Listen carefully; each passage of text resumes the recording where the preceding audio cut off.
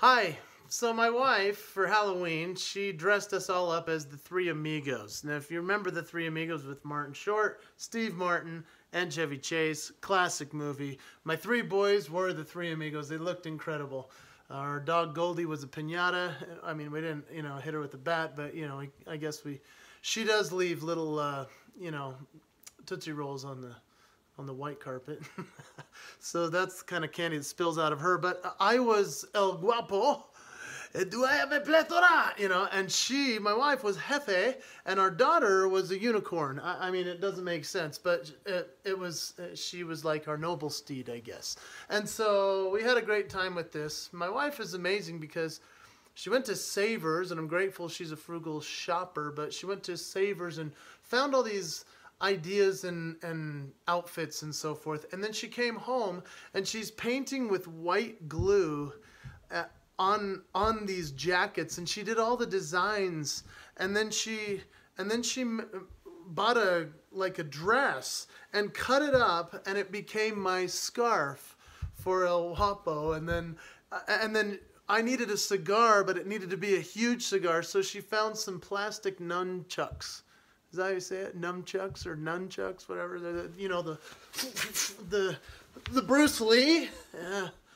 Yeah. Anyway, so I had a Bruce Lee cigar. It was awesome. But I thought, what's so cool about this is that my wife, for years, for her whole life, has been great at that. That's her signature move.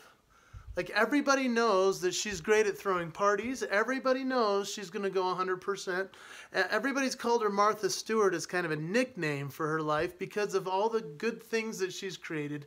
And so the message I want to share with you today is, back when she started doing all of these things and we were first married, I would be upset. Because I was like, man, she's spending so much time and she's not spending time with me. She's doing all these crafts. And I would get upset while she was making nice meals for the neighbors. And I mean, I know it sounds like I'm a big jerk, and maybe I am, but I was just selfish. I wanted the time with her instead. And it was her ability to share her signature moves, her talents, her gifts with the world by doing what she did and what she still does today. It wasn't until I shifted my mind and thought, why don't I encourage her great talents? Why don't I appreciate them more? Why don't I tell her how cool it is that I think she's amazing? And when that happened, our marriage, which was already good, our marriage became that much better. And it's when we keep those types of promises to our family, the family at home, things can be really changed when we start to see the good in what everyone's trying to do. So the next time you're thinking, well, what's he doing in the garage? Get out of the garage! Maybe he's tinkering on something, and maybe you should go out there and say, hey, can I help? Or encourage it and say, hey, I think the talents you have are cool. You're an amazing person. Unfortunately, we don't hear it enough, and we don't say it enough.